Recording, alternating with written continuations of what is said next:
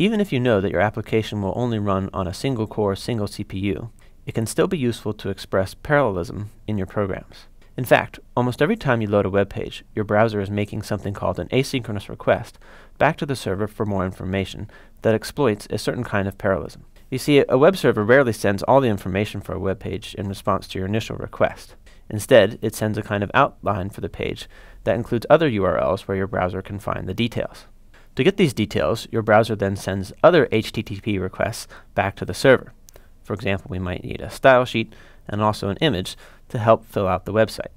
Now, if we were to implement this in a naive synchronous way, our program might run for a while, but then when it discovers that it needs a CSS file from the server, it would make the HTTP request and then pause while it waited to get the response back. After receiving the response, it could then process the CSS file and then continue its work until it discovers that it needs an image file. Make that request, wait till it receives it, and then process that image file. Clearly, this is inefficient. There is no sense in making the browser, and hence the user, wait for a response from the server, while there is more work to be done in reading and rendering the original request. This is why requests back to the server are made asynchronously.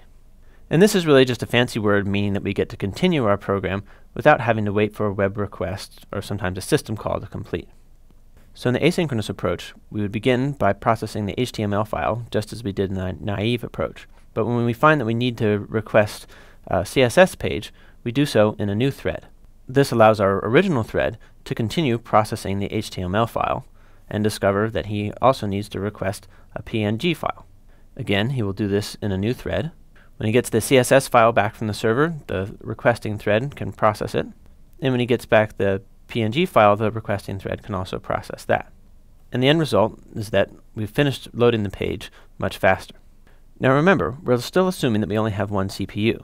This means that the computation that the naive approach did, say this red portion here, can't run in parallel with the other parts of the processing. They still have to take turns. Nevertheless, because we weren't idle while we waited for the web server, as we were in the naive approach, we've made our page load faster by always giving the CPU something to do.